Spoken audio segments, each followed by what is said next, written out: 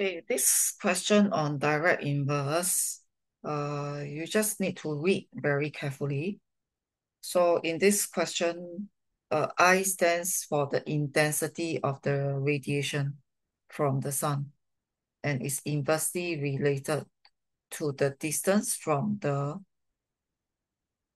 sun. Okay, so D is the distance in kilometer, how many million kilometer from the sun. Okay, so then they gave you some information. Okay, maybe I should write it down first.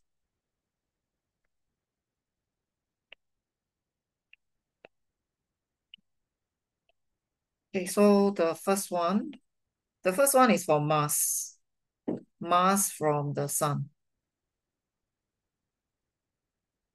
Okay, so D is like 228. Okay, this one D is 150. Okay, this intensity is for the Earth. So this is the intensity from the Earth, 1370. So basically, if I have used this tool, I will be able to find my K. So if I use these two, because these two are for the Earth, so you cannot be using the 228 and 1370 to find K. So in case some of you didn't read, so it should be 1370 equal to K over 150 squared. So you should get quite a big number for K. Okay, so okay. In my working, I put the million or that. Okay, that's fine.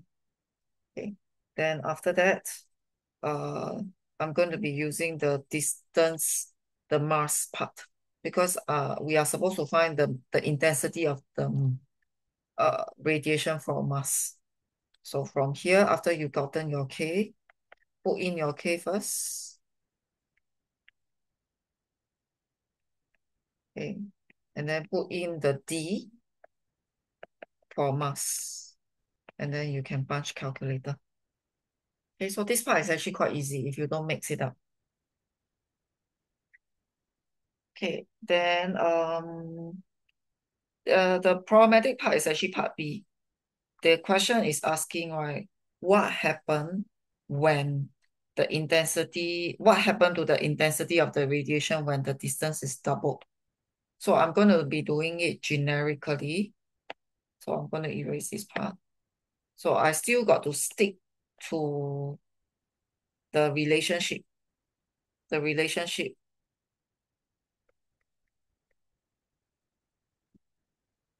Okay, so when you are doing this, I hope you remember you are squaring one distance. You are squaring one distance.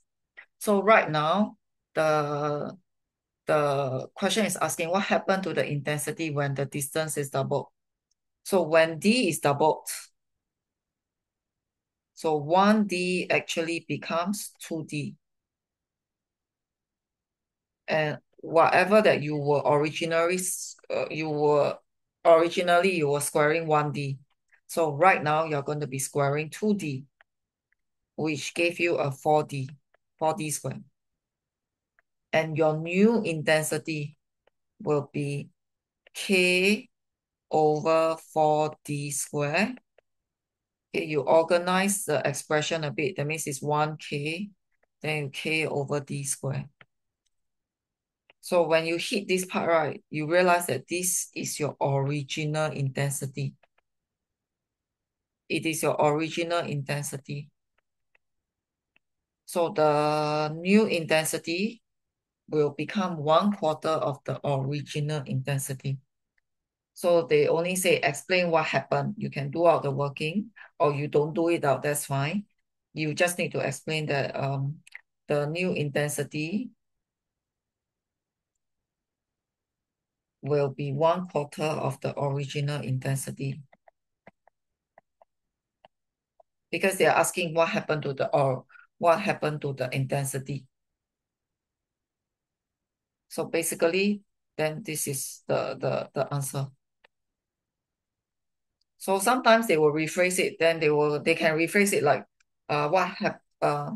the intensity of the sun radiation changed by a factor m when the distance is doubled.